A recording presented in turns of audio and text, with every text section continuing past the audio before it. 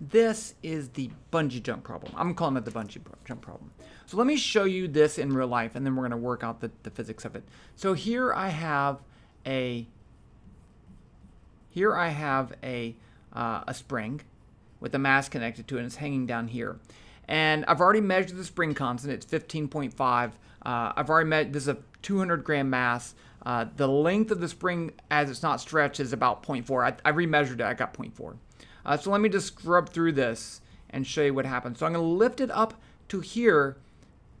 So the spring is completely unstretched. I'm going to drop it. I'm going to do it in slow motion. Slow motion. And so it's going to fall. And then it's going to go down to some lowest point right down there. And then it's going to bounce back up. But we want to find what that lowest point is. And this is like a bungee jump, right? So if I had a bungee jumper, I would want to know how high they're going to fall before the bungee stops them. And then that could be like the water or something cool down there, but I can make sure that they don't hit that. And then when they bounce up and then come unattached and get caught, I actually caught that. Look at that, I caught that. Because I was just thinking ahead. Okay, but let's calculate this minimum point based on those values and see if we can get what we see. Okay, so here's the situation. I have a mass up here, and it's going to fall down, and I want to find this height that it falls, h. So in this case, since we're dealing with a change in position, and we're dealing with springs, which are difficult to deal with because they don't have constant forces, I pretty much have to use the work energy theorem. So work energy. You have to write it out. So this says the work done on a system is the change in energy of the system. And that seems so simple as to be too simple to be useful, but in fact, it is useful. But I need to first describe or choose my system. So let's pick a system that has the mass plus the earth plus the spring. If that's the case, then what does work on my system? What adds energy to my system? And the answer is nothing, right? There's obviously a spring force, but it's part of my system. There's obviously a gravitational force, but it's part of my system. So in this case, the work is equal to 0. Now, the system also tells me what kind of energies I have. If I have a mass that can move, then I can have a change in kinetic energy. If I have the mass plus the earth interacting, then I can have a change in gravitational potential energy. And if I have a spring that can get stretched, I have a change in spring potential energy. So here we have the kinetic energy. This is capital K, that's lowercase k, that's a spring constant, so don't worry about that. The kinetic energy is 1/2 mv squared. The gravitational potential energy is mgy, and the spring potential energy is 1/2 ks squared. So mass, velocity squared, that's fine. Mass, gravitational field, and the y position, that's fine. And then this is 1/2 spring constant. S is the amount it's either stretched or compressed. Okay, and so that is a little bit difficult here because if you look here, this spring is going to come down right there. So this mass is going to fall, and the only thing that's going to act on it is gravity until it gets to that point. After this, it's going to get stretched. So this is some distance s right there. So that's that s, how much it's stretched. Okay, so here you can see it's going to fall a distance h. This is L, that's unstretched length, and then that's s.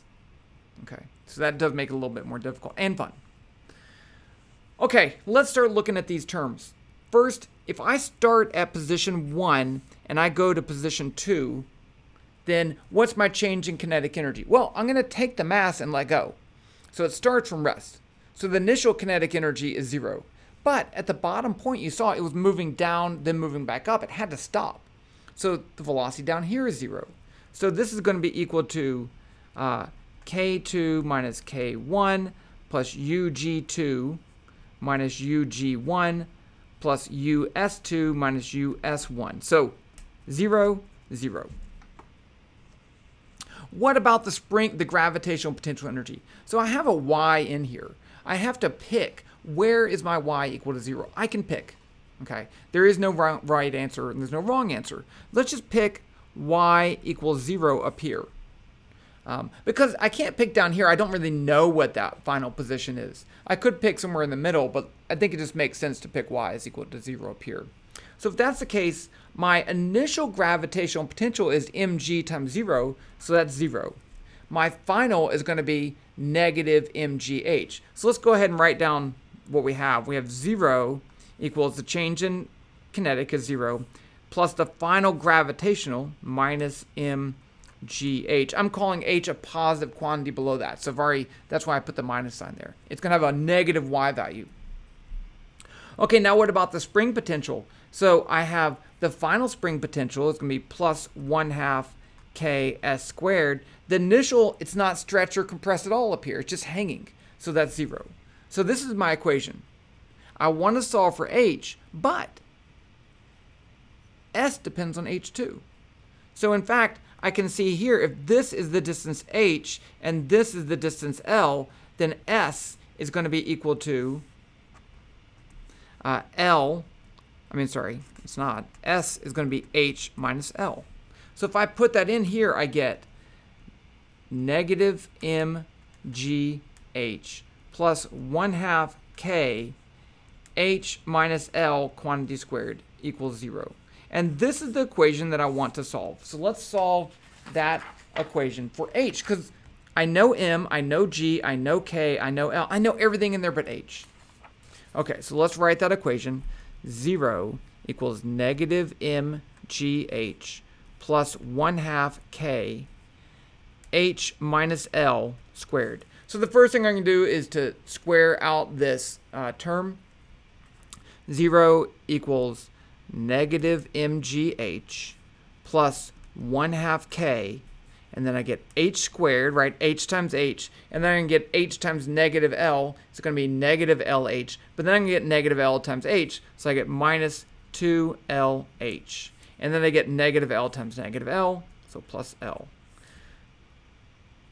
Now, I want to gather all my terms together. I want to get all the h's together. So let's say 0 equals, I have 1/2 k times h squared. So it's 1/2 k h squared. Now, what about my h term? So let's say plus h. I have a negative mg.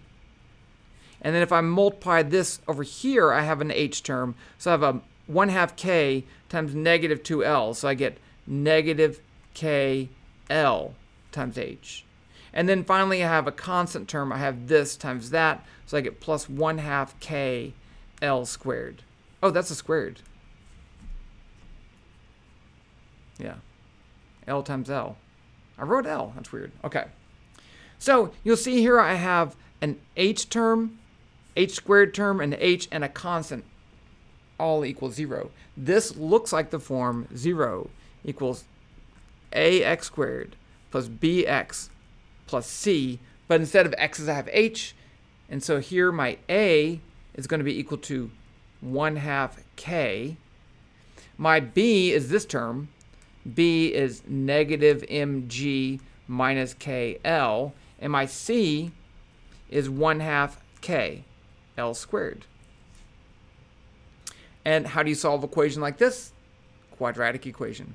So I'm not using x, I'm going to use h. So h is going to, I get two terms.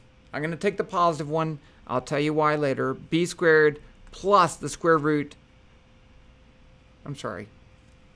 I just, that's not the quadratic equation. H equals negative b plus or minus, but I'm going with the plus, square root of b squared minus 4ac, all of that over 2a. So I'm going to go ahead and put numbers in for these, right? So remember, k is 15.5, m is 0.2, L is 0.4, and then I can put them in over here. I wouldn't normally do it this way, but it works better on the paper here. So let's do 15.5 divided by 2. That's 7.75. And then I get negative m times g minus k times L. And I get negative 8.16. And then this last one I have 0.5 times 15.5 times 0.4 squared. 1.24. So now I can do this thing. Let's just put in my numbers. So I get negative b, which is, that's b, so I get plus 8.16 plus the square root of b squared, 8.16 squared, minus 4 times 7.75 times 1.24, all of that over 2 times a, which is 7.75. Okay, so let's do this in the calculator. Clear. Okay, I'm not good with calculators. Parentheses. I need to put a parentheses because I'm going to divide all by that. 8.16 plus square root 8.16 squared minus 4 times 7.75 times 1.24, close parentheses for the square root, close parentheses for the top, divided by parentheses 2 times 7.75, close parentheses, equals 0.86 meters. And that's the answer. Okay. So let's just check that answer. You do get a second answer, but it doesn't work. You get an answer like 0.1 also if you use the minus sign right here. Okay, but that makes an assumption that as it moves back up, it's like, where is the velocity 0? Okay, and that would be if the spring pulled on it going back up, which it doesn't. Once it goes back up past this thing, there's no more spring acting on it. So it's not a completely legitimate calculation, but the other one is. So let's look at the video and see if that is at least close. Okay. Okay, so this is a meter stick. I have the 0 up here. Do I have the 0 up here? Let's see. Let's see, can I zoom in? Let's make this bigger. Okay. Yeah, the 0 is down at the bottom. Okay.